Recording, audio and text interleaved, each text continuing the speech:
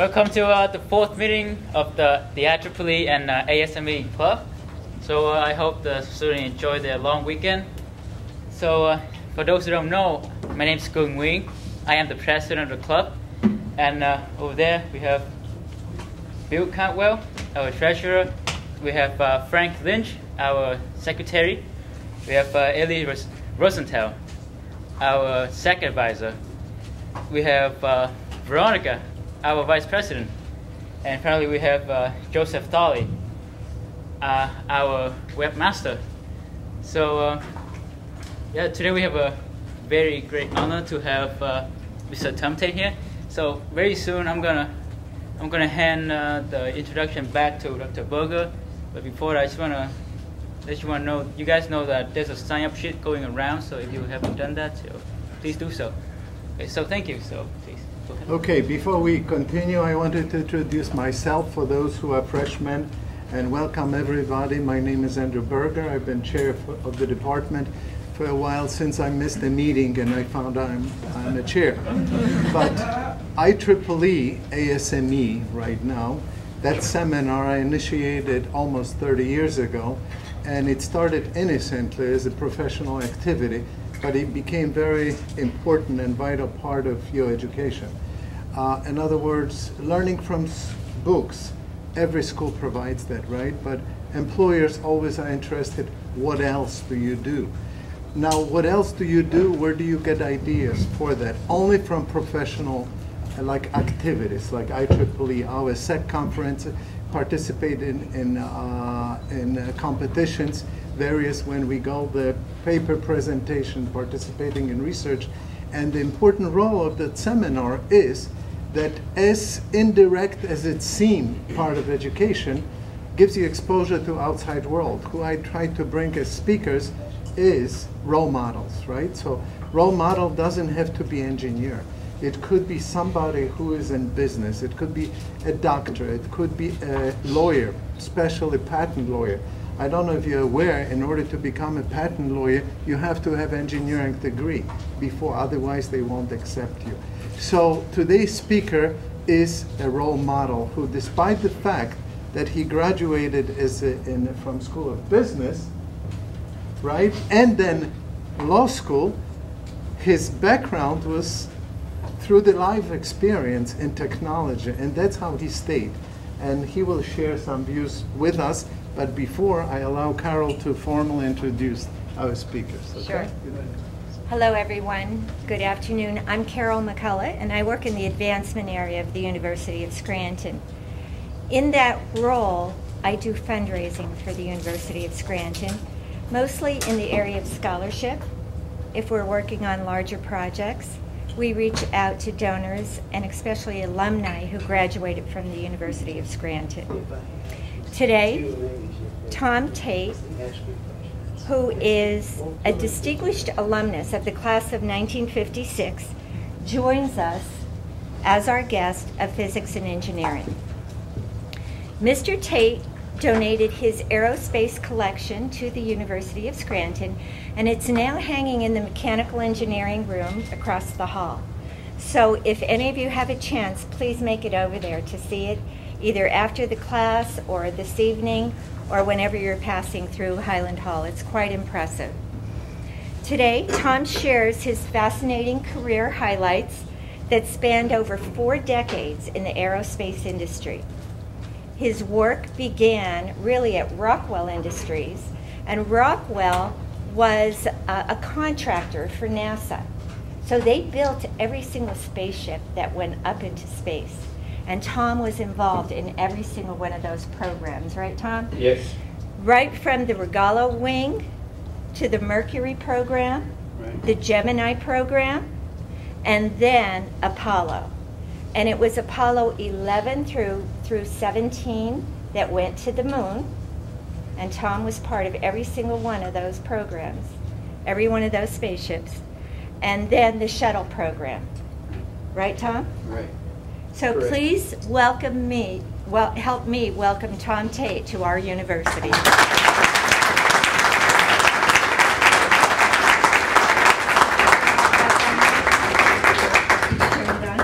Yes. Yes, we can. Okay. So Tom, I have some PowerPoints here that I would like you to take a few minutes Sure. and share your knowledge about. Okay. Do you want to work on this first one, Tom? Fine. New Frontiers? On the cover? Sure.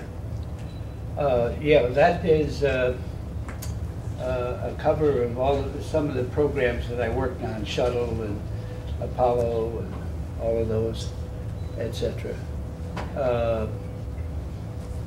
That was done by, as you see on your program, John Young and Bob Crippen signed that. They were the first crew members on that mission, and on Shuttle, and they did yeoman work on that job. It was quite a technical challenge, and they were successful. It was interesting. John Young's heart rate at liftoff was 138, if you believe it. Bob Crippen's was 235 at liftoff. Now, when they were coming back in for the first time on Shuttle, Young's was 200 and some, and Bob Crippen's was 110. So, anyway, the converse worked, but John was one of my closest friends, great pilot, Navy pilot, and he did a lot of wonderful things. And he was very well considered. Just one quick story.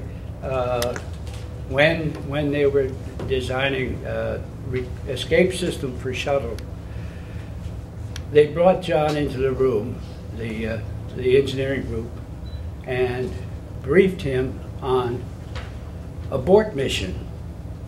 And the abort mission consisted of, you go up 10,000 feet if there's something wrong, you pop the engines, and you come on back in. And these engineers that put this together were so thrilled to have John there, and they said, "John, what is your opinion?" John says to him, "It is an act of God followed by 5 Hail Marys." That's what they were depressed, but that was the mission that he did. So anyway, John was one of my favorite friends. He's a Navy pilot. He flew first, and because he was that good, and that's the way that chart's about. And Bob Crippen was a computer expert, and needed one on Shuttle. Next. So Tom, this here is a photo from the Johnson Space Center Tribune. Right. And it's a collage, so if you can, kindly just give us a little bit about the collage up here. I'm going to point to, if you can see on the screen. Well, the first one is Robert Goddard with the rocket, which he discovered, and he was the first. The others are launch vehicles all the way to Shuttle. And paraglider, that was the first program I worked at Rockwell. What happened was Gus Grissom flew a Gemini mission, and he went into the water, and the explosive bolt on the canopy popped, okay? Not unexpectedly. The vehicle started sinking. He was saved, he got out, didn't drown, and there was always a debate whether Grissom panicked and pushed the button to blow it, or it actually happened. Gus told me it actually happened. He didn't push any bolts. And anyway, but it was a controversy for a while at NASA. And other than that, he did that was a great mission. Okay. And up here we have. Which one is that? I think that's an Apollo.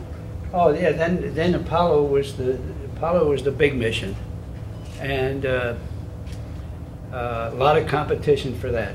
So I ended up being the competitive analysis of the mission, And my job was to make sure I understood the other bidders. There were 3 other bidders besides us to build the space shuttle. Lockheed, McDonnell Douglas, and Grumman were the competition. And it was tough competition, very tough. So they gave me the assignment. They said, Tom, you got to do the competitive analysis of this over the months as we're doing this. So I had to brief the leaders every so often about the status of everything. And I used to try a couple tricks. Number one, there's a monthly magazine put out by Frost. It's a technical magazine, but it gives every contract the government gives to industry. And in it, there's a whole aerospace section. So I would get that from the library every month, and I'd go through it. And I'd go to the aerospace section, and I see what companies got what contracts. Okay? So I noticed, for example, this month, Grumman won 2 aerodynamic contracts. Okay? So I know they're a little short in aerodynamics, but they're working the problem. And that would be, each month I'd go through that, one of the contracts I'd write down. So finally, at the end, before we submitted our proposal, I had to give a competitive analysis, how we stood going into the final. And it was a tough thing to bring up. But I said, the thing that worries me, the 4 bidders were Lockheed and Grumman and Martin and myself. And I said to the executives, my pick is, our opponent is Grumman. And sure enough, we won the contract first out of Houston, and that was another part of the presentation was you had to win Houston. That was the Manned Space Flight Center. That was the one I was so close to, and we came out of Houston with just a few points first. And now it was going to Washington. So I told my management at Washington, listen, keep Washington on the Hill alone. Don't go lobbying this thing on the Hill. We come out of Houston with the win over Grumman and Lockheed and Martin Marietta. So here's what I want you to do, is do all the things. If you get asked a question, answer it, but don't get into any discussion about it, because we only beat Grumman by 2 points. And that's everything. They won the engineering part by 1 point. We won the manufacturing by something like 5 points. But it ended up, we won the whole deal by 2 points. And I didn't want Washington to screw it up. You know, with them going up to the Hill and broadcasting something. They told them, you know nothing about how this came out of Houston. But we did that. And we ended up winning the contract. So my history then changed. I was in charge of specifications, technical. That's the first thing you do is, okay, how big is the vehicle? Well, we had to design a vehicle 32,000 pounds because the Air Force has a super secret satellite. 32,000 pounds. But the problem was the Air Force wanted us to harden the vehicle, which means you're going to survive a nuclear hit. Okay, the vehicle. We said we can't do that because the only thing that the steel has to be that thick, and you're talking about living 30,000. You're giving 32,000 pounds to build, and plus the weight. We don't have an engine to do that, see? Now, in your career, you're going to learn the 2 classic areas, F equals MA force equals mass times acceleration. Believe me, you will. Right, Doc? And you'll learn some of those as you go. So anyway, I worked those specs, and we all worked out. We got the Air Force mad at us because they were going to disavow their support for shuttle, and but we won the argument, and we were able to do it. But the reason 32,000 pounds is the Air Force has a satellite that long. And if you look at the cargo bay of a shuttle, it's 32,000, 1¾ more in length. So we can put the whole satellite in there and fly it up and land it. So that was some of the things that happened. You know, they were very tenuous at the time, but it worked out, and I had great missions. Some of them, some of the things that happened that were bad was a couple of flights. I'll just go quickly through them. We lost a crew.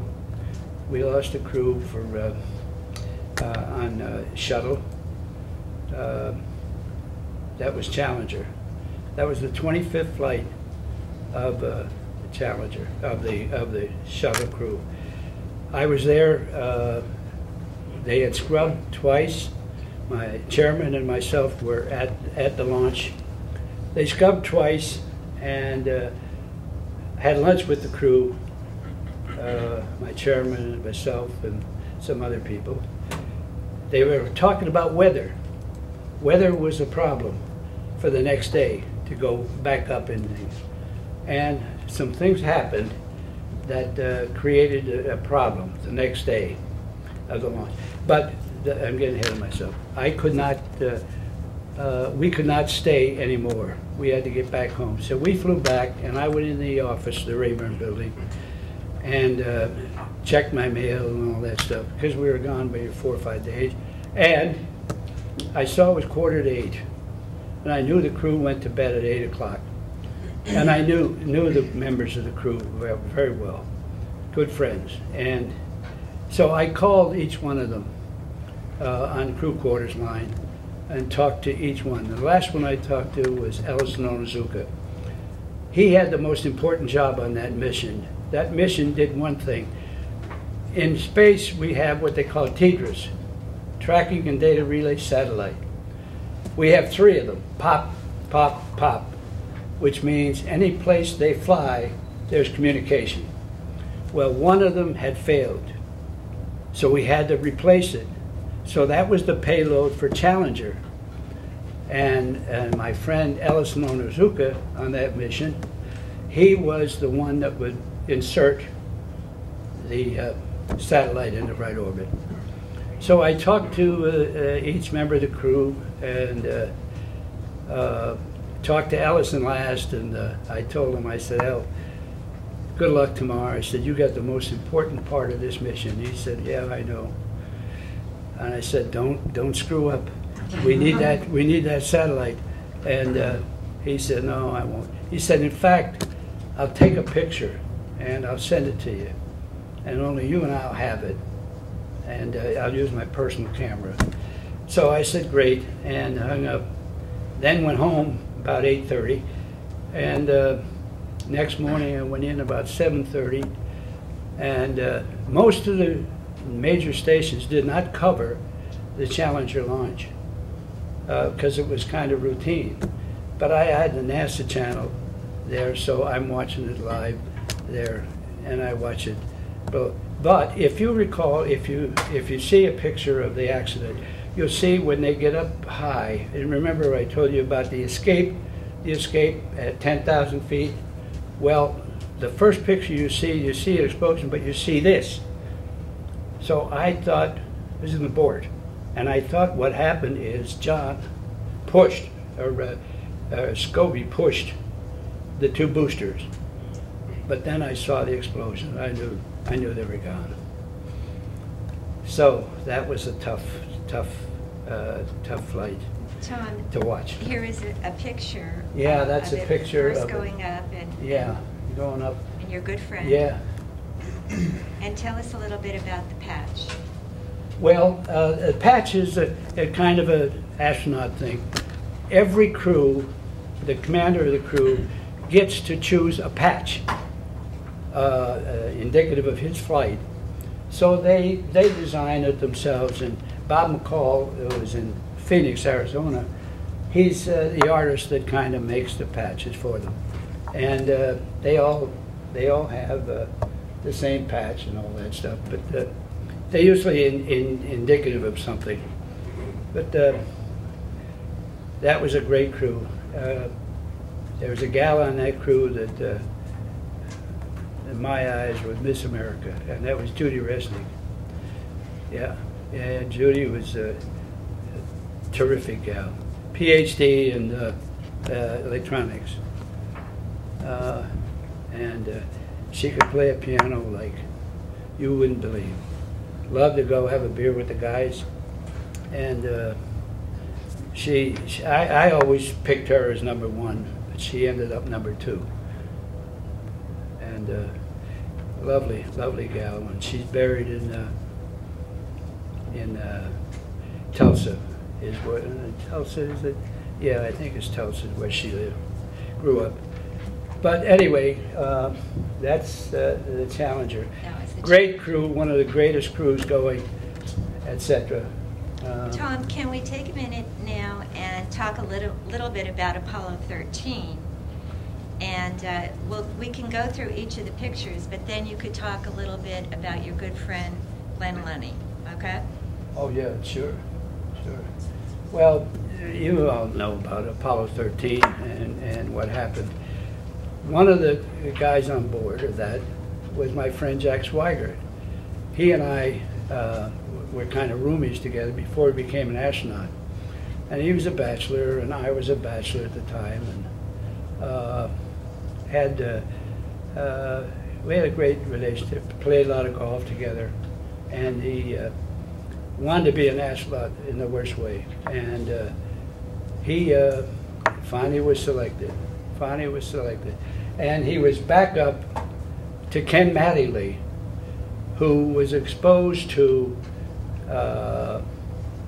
German measles. What is it's not measles, but he was exposed. The family was at a function with their child, and the other child had measles or something, and he was taken off the flight.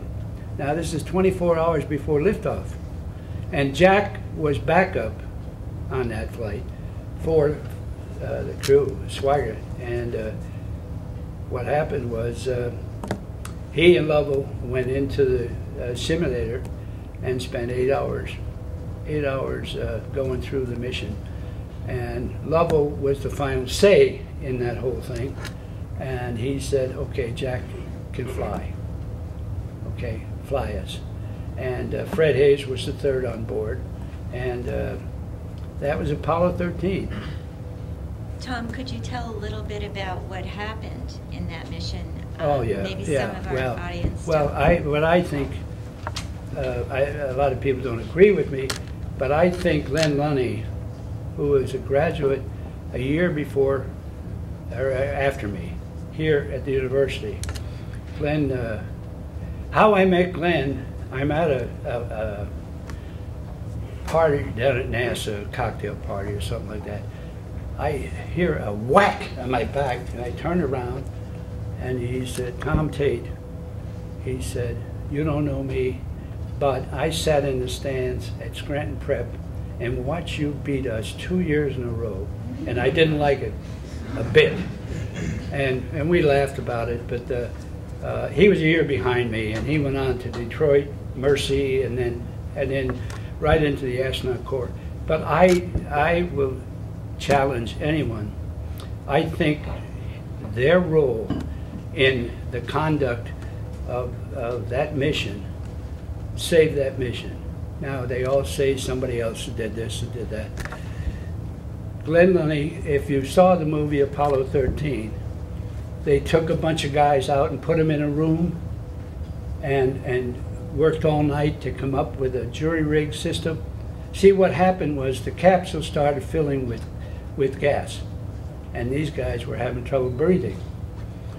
And why I think Glenn Lunny's part in that was so important is when Swigert got back safely and all that stuff, we played golf one time, and I said, how did you put that unit together to kill the CO2 gas? And he said, well, I followed Lunny's people, what they gave me to a T. And that's why I think he should have gotten credit, much more credit than he got for that mission. Now, he graduated a year after I did here, and he went on to Detroit and engineering, and then went right to NASA, and was a star at NASA. And he and I became great friends over the years, kidding me all the time about basketball. But anyway, I loved him, and he should have received a lot more credit than he did. A lot of people take credit for the success, and you know the old story, success has 1,000 fathers or something like that. Yep, and that's what happened with Glenn. But in my opinion, if Glenn's people and Glenn did not work all night, because they did not deliver until about 4:30 in the morning, and they started about 11 o'clock at night with a system. Now you got to realize, as you sit here and think, they had to build something of equipment on board the spacecraft. So you had to design something. So if a guy says to me, well, let's just put a cardboard piece here, the next question is, do we have it on board? Okay, so Jack, knowing the vehicle, Swigert, and being the pilot, knowing the vehicle the way he did, he knew where everything was on the thing. So Lunny's people directed the building of that on. Then the interesting thing came, which is, okay, we're going to see if it works. Okay?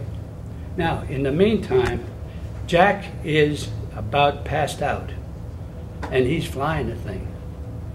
And the reason I know this, when he got back and then we played golf one time, I said, Jack, how bad were you with the CO2 at the time? He said, Tom, I was already lightheaded, and I was starting to scare the fact that I got to push buttons. So what he did is he put little pieces of paper in a button that he was not to push. And that's what he did to save, so he would not push the wrong button, because he said I was disoriented. In his opinion, if probably 10 minutes more, he would have been gone. He would have been gone with the SO2 on it. And that's why I think Lunny's effort, because they worked something like 7-8 hours all night. He put his team together and did that thing. If they didn't do that, well, Jack, maybe 15 minutes at most, they would have lasted. And they would have died quickly, but didn't want that. So anyway, that's what happened with that mission. Anyway. Tom, can we just go through the pictures a little bit from that Apollo 13, sure, if you'd like? Sure. So this was liftoff, right? That's the launch, yeah. That's the launch. And that's a picture of the moon, which they never got to see. I never got in person to land. The spacecraft, and that's kind of a picture of the back end of the moon where the explosion was. And the next one is the landing coming down with the 3 chutes. See, that was another thing. They could not, and they all had to say their prayers coming in, because they didn't know with the explosion whether it blew up the sheet or the paraglider, the parachutes. yeah, and whether that happened. And there were so many things to go through. It's the only time in my life, you know the old saying, if you're a poker player or something like that and you get nervous, your hands get wet a little bit, you know, when you get real nervous. Well, let me tell you, the only time that happened to me with my hands getting wet was when they said, okay, let's try the system to see if it works. And it was slow in doing. So far, okay, so far, until they got over the top and it worked. Honest to God, it was that lucky. And all they had to do is not make that, and they were like Jack said, they would be dead. So that was that's why I'm a great fan of Glenn's. We became a lot of friends, kidded each other. So I went to St. Pat's in Oliphant, Pennsylvania, and he went to prep. He lived in Old Forge and went to prep in one of the early classes. So that's why. Tom, this is Space Shuttle Columbia, Yeah. and this is the maiden voyage. Right. Can we talk about the Space Shuttle now and the maiden voyage and some of the work that did? I don't know what new I can tell you about that mission. It was You talked about the John Young and Cripp did. We did not know. And one thing that you all learn in your careers in engineering, you'll find the biggest problem you'll have at launch is data. The data people that put all the computer stuff together and all that. All the time you get scrubs. You get scrubs, you know, because somebody put a wrong delta in something, and it pops off, and you have to start all over again. Fix that and then start all over. So it's even on shuttle, the first shuttle we scrubbed once. Second time it went, the first shuttle mission. But that's what happens. But you guys and gals are going to be making those kind of decisions. I don't have to make them anymore, okay? I've been there. But let me tell you, you're all going to be challenged because you're on the frontier of the future, believe me. And the world is moving so fast, you cannot believe stuff that's on the drawing boards. But you, one of these days, and I will end by saying that I've watched grown men cry. I watched grown men that were responsible for something, like the engines, for example. When we had our review with NASA before the award, the chairman of the board was with us, and I was responsible for the inputs on the competition. But I saw grown men, very successful engineers, going to the restroom and throwing up. They were so scared when we went to the final review by NASA to pick a contractor. I mean, this guy, Ed Fields, a very close friend of mine, a beautiful guy, did all the engine work. He couldn't stay out of the bathroom because he had to speak at the orals on the quality of the engine and whether they were favored and all that. And these guys were so uptight, it was unbelievable. And so that was a very key time, very key time. But anyway, that's what happened. I got in an argument, just one quick aside, my friend will be on my back here. Apollo 13 mission was over. So the crews did a mission around the country, going to the contractors and thanking them, all that, right? So they came to Rockwell, and they were awarded and all that stuff. and all the employees turned out. It was a great day. So we're getting ready for shuttle orals. So the chairman of the board said, I want a 15-minute film of what we got, our work, and what we've done in the past and all that stuff. So I go, I'm thinking, what would be clever? Because I had to worry about the orals coming up, which is very, what I call pucker time. You know, you have no time except take care of the problem. And I had an idea. So I go to personnel, or not personnel, but PR, and say, you're putting the film together. I got something that you should put in the film, especially at Houston. And they said, what is that? And I said, if you recall, when the crew was here, Neil Armstrong spoke last. And what he did, in his speech, he talked and thanked the employees for all their work. And then he said, I flew every North American aviation, which was North American Aviation at that time, not Rockwell. I flew every vehicle they ever built, and I never worried about anything. So I go to PR, and I said, you're putting the film together, promoting North America and all that. Oh, yeah, yeah. And I said, I got an idea. I said, you got the tape clip of that, right? And I said, yeah. And I said, put that tape at the end. We're going to NASA Houston. Neil is living in NASA Houston. What more could be better to end this movie? And they, oh, no, no, no, it has to be this. And I said, you're making a mistake. Well, I go to my chairman, and I said, this ought to be in this Houston film that the NASA employees see. So he calls PR, and they put it in. Reluctantly, the PR people put it in.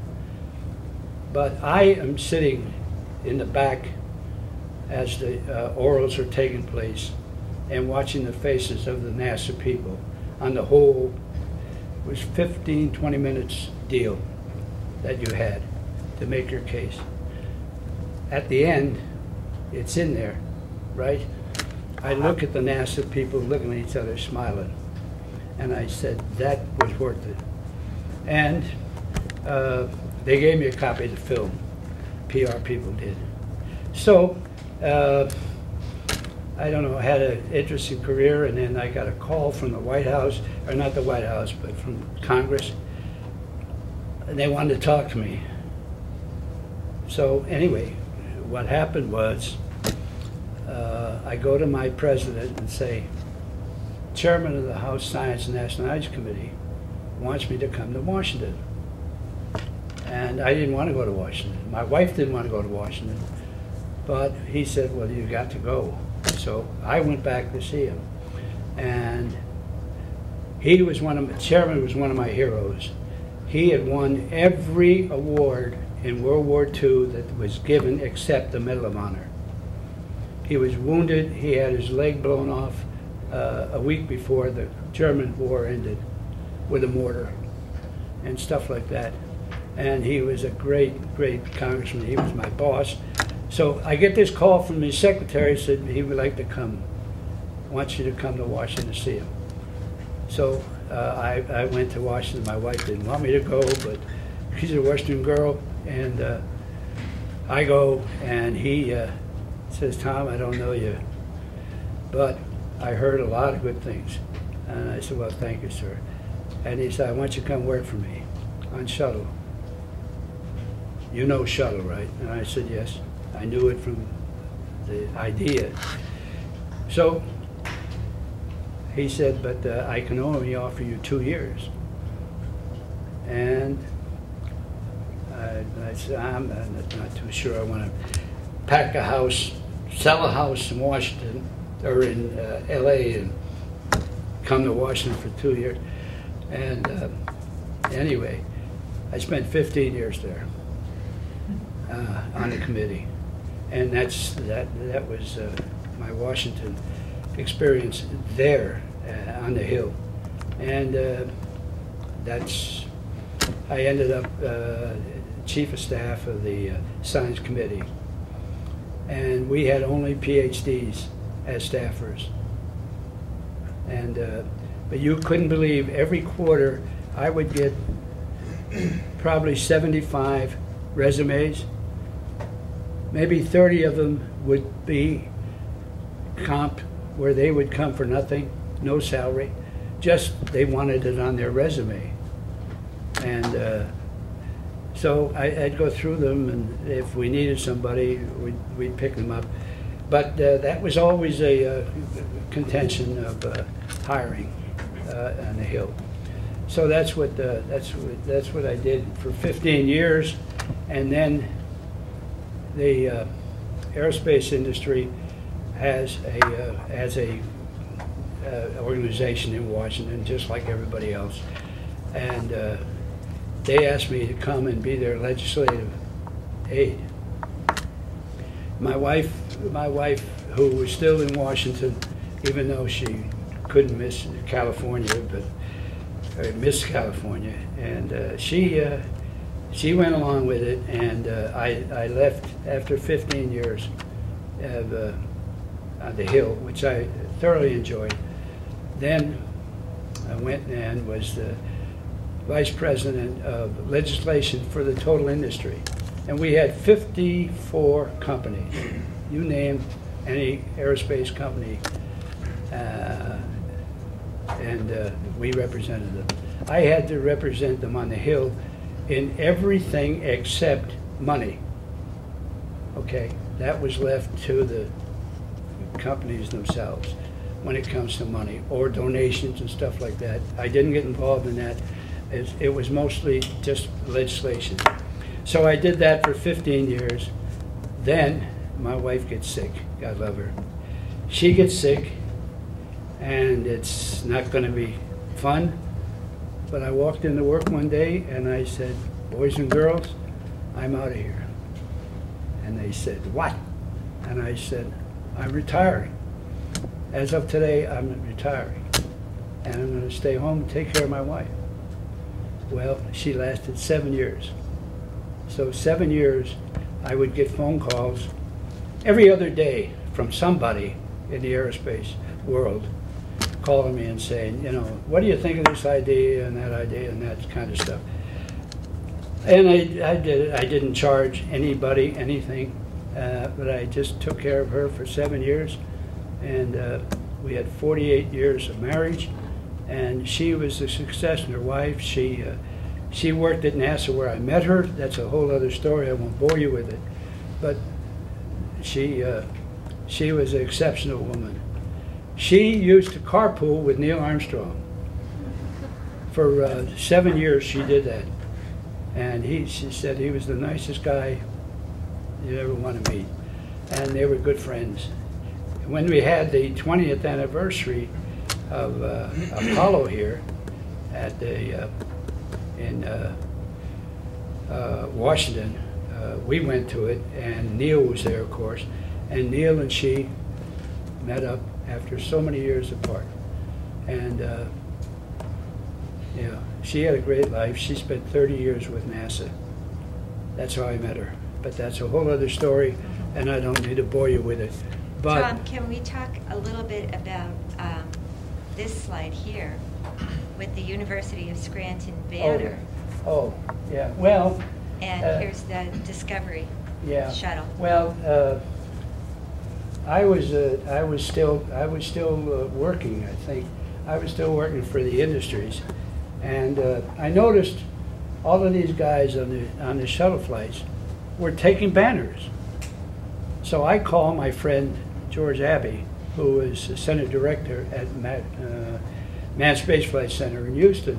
I said, George, you got to do me a favor. And he said, what?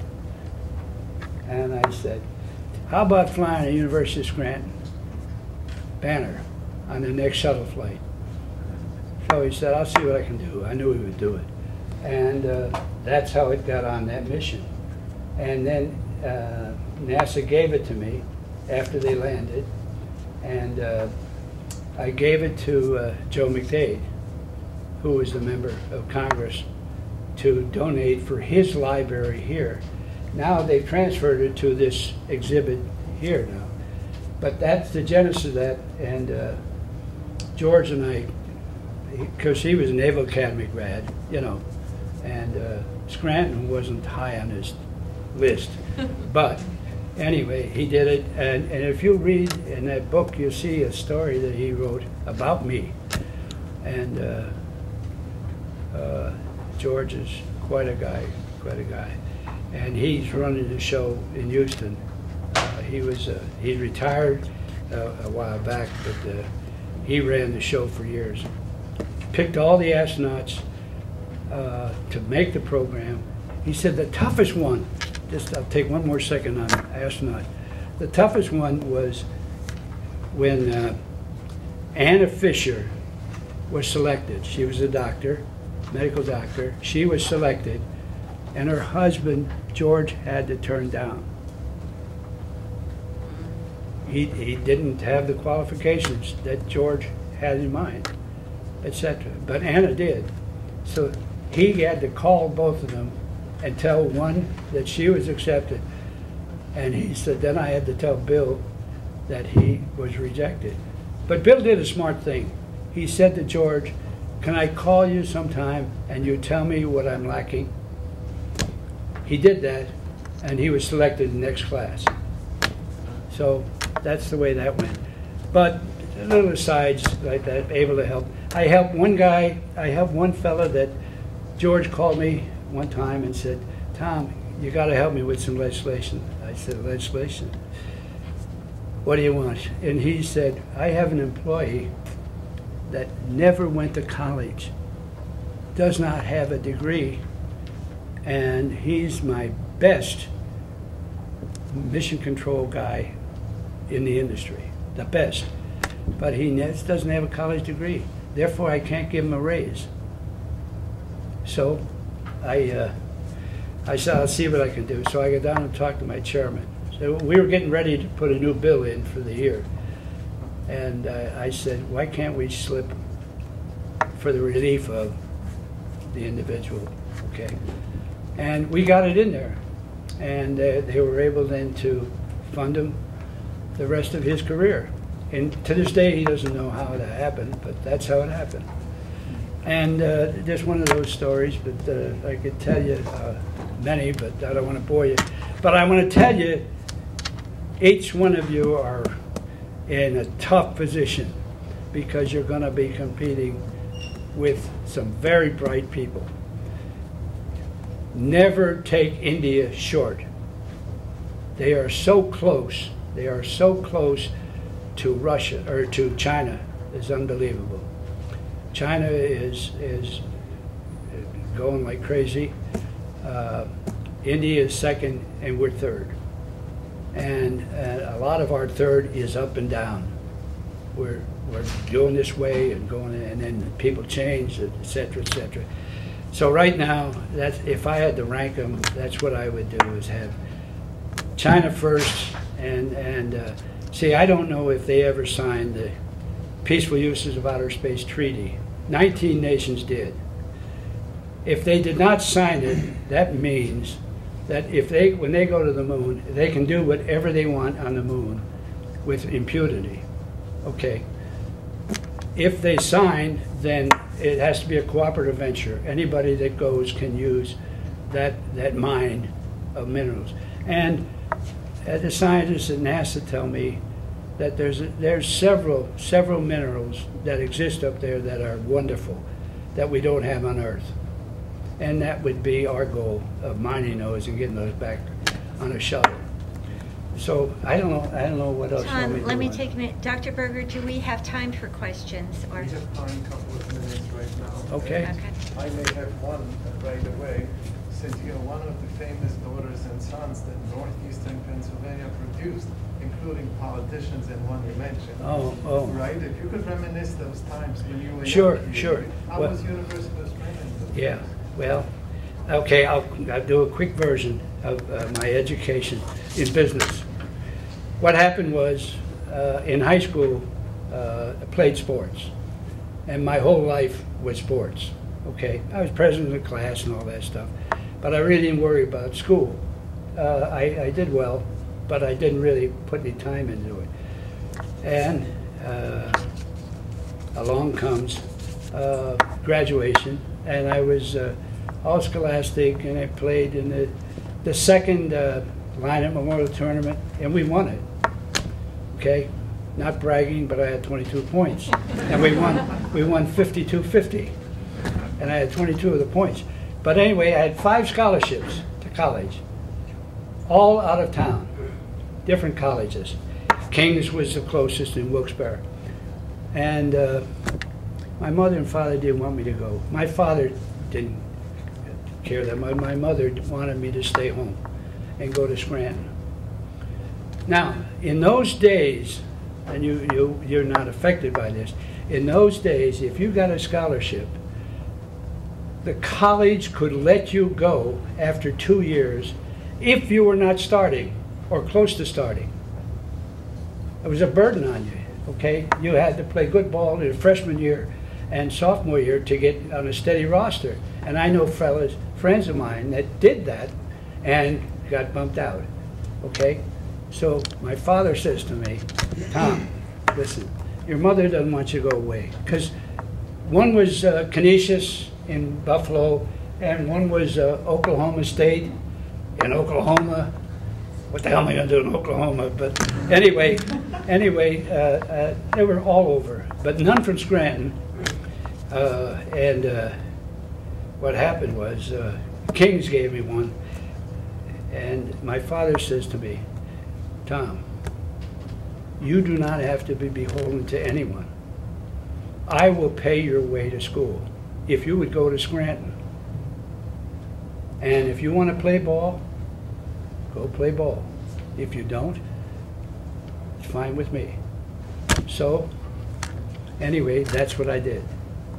I ended up coming to Scranton. Now, my big dilemma, of which you all don't have this problem, what do I do? What do I take? I was a good, I did all right in school, high school, but now, what do I go? Do I go into medicine? Do I go into law? Or I had no idea what to do because I could care less at that time.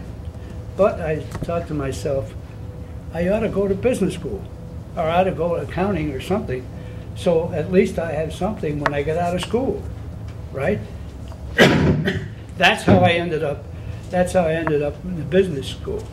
I didn't know what to take, and that's the way it happened. Tom, let me follow up with that, though. As we discussed your Jesuit education, Oh, yeah. and yeah. how that changed you. Yeah, yeah. Well, remember one thing. Remember one thing. If there's nothing else that the Jesuits teach you, is to think and be on your own and to think the problem through and look ahead. Okay?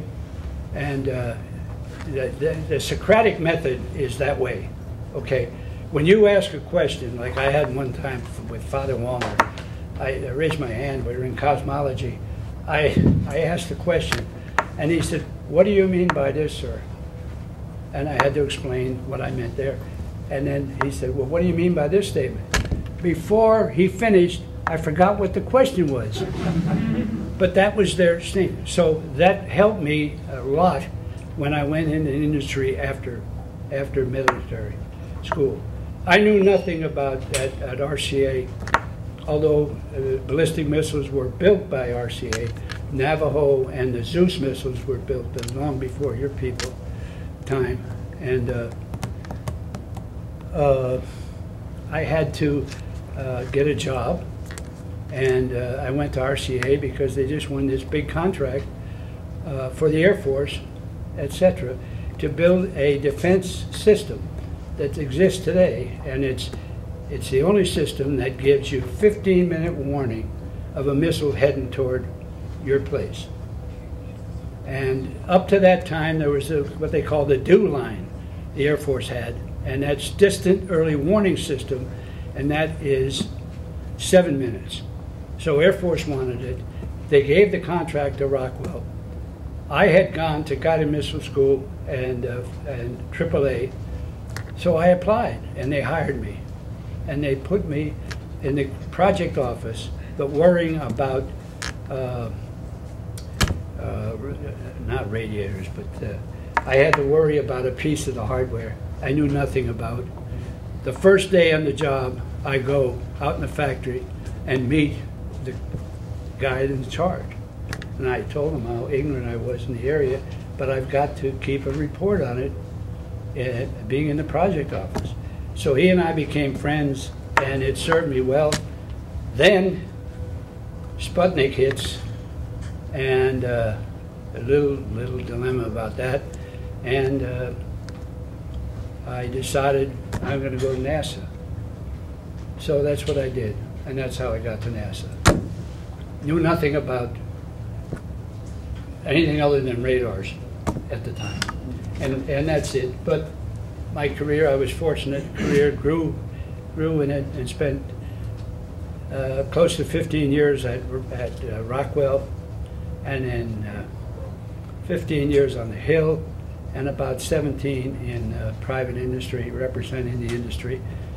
And that Tom, I'm constitutes so sorry, I have to interrupt. Okay, I'm done. I think Dr. Berger, you want to close it down? Yeah. We need to go to classes, right? We would like to thank Tom. Oh, God.